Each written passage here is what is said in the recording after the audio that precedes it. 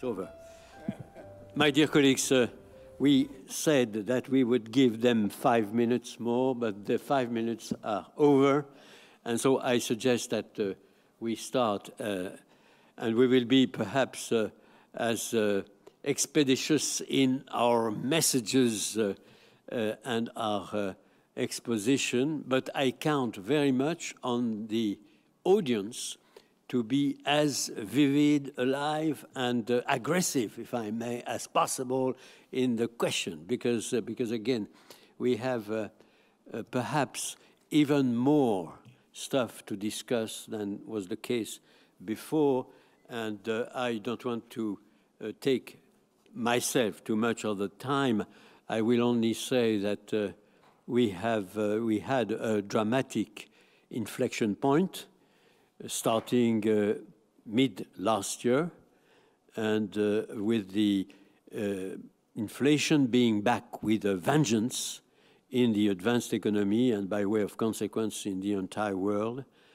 And that, of course, has progressively, with some lags, to be frank, changed the monetary policy of the central banks, of the advanced economy, and by way of consequence of many others.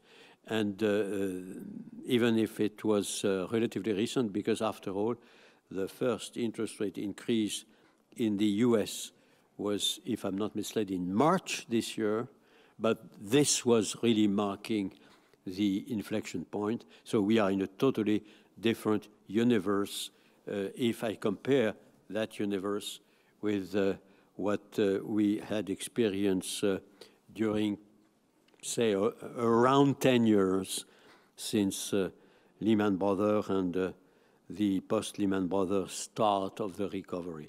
So we are in a different universe, and that has a number of consequences which are considerable for the financial world and all the issues that I suggest that we could discuss.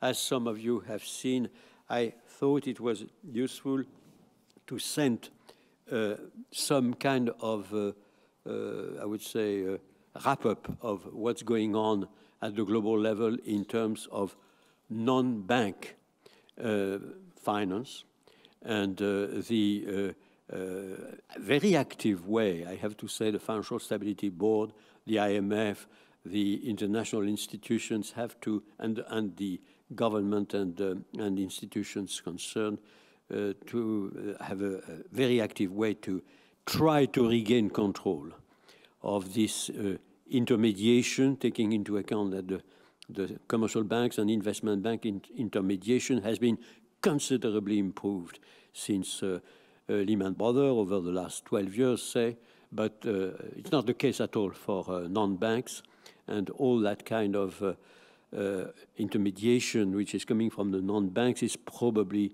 the place where we have the most dramatic, I would say, threats to financial stability in the world.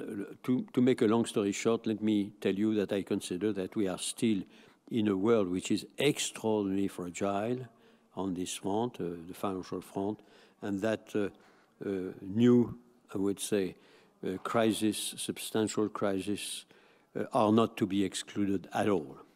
So only for me to list a number of questions. It's not exhaustive. There are many, many other questions, but only to be sure that I convey myself some of the questions which seems to me interesting and stimulating, but I count on all of us to be as, I would say, imaginative and creative in their own question. I would say first, what is the likelihood of central banks of the advanced economy succeeding in regaining control of inflation? They are committed to produce around 2% inflation on both sides of the Atlantic and in the other advanced economy, and by way of consequence in many other economies. In the medium term, which I would interpret in saying in 3 years' time, normally, if the central banks are credible and if they are taking the right decisions, if there are not new dramatic events that could come, it seems to me reasonable to say that, after all, it's pretty possible that we would be in the US, in the euro area, in Europe as a whole, around 2% in 3 years' time.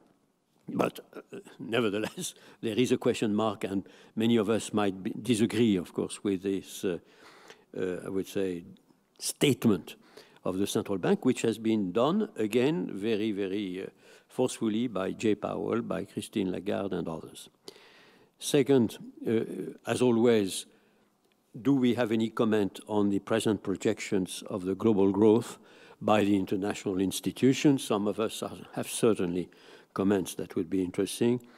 Third, are we correctly assessing the divergences between the advanced economies, the developing world, the emerging countries? What about the, I would say, fragility of the developing countries? What about the probability of having big issues there?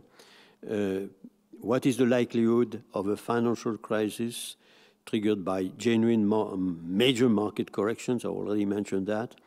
Sudden stops in major market functioning, sudden stop in some of the non-bank intermediation, public or private, abrupt debt losses of creditworthiness, asset bubbles correction, and so forth. Another issue should be addressed, crypto assets.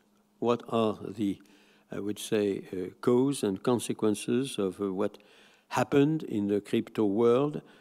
Can we expect much more drama in this domain? And what is the judgment that we can make? Only to convey to you what I think, I have to say that I don't understand, with the benefit of hindsight, how we could let such instruments, at least those instruments that are purely speculative, prosper as they have. Another issue linked to this one is cyber insecurity. Is it a major threat to financial stability? And which kind of correction can we imagine? And say that can we exclude a major financial disruption which would be caused by climate change? What consequence to be drawn from that? And associated with that, do you share or not, or do we share or not, the judgment that it is very likely that the green transition would trigger the real interest rates at a global level much higher than in the past, taking into account that it's very likely that the savings glut will progressively evaporate, taking into account the immense new amount of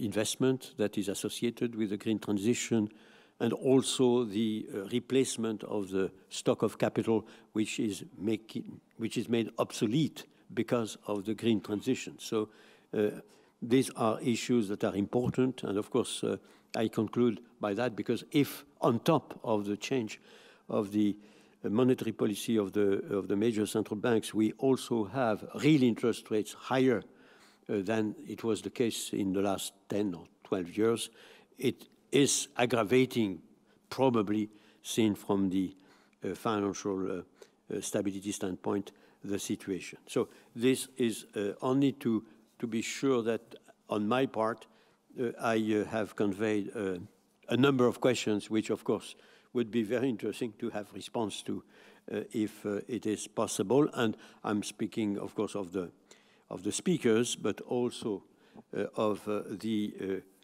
audience, because I know that a number of you in the audience have also remarks to be made that are important for all of us.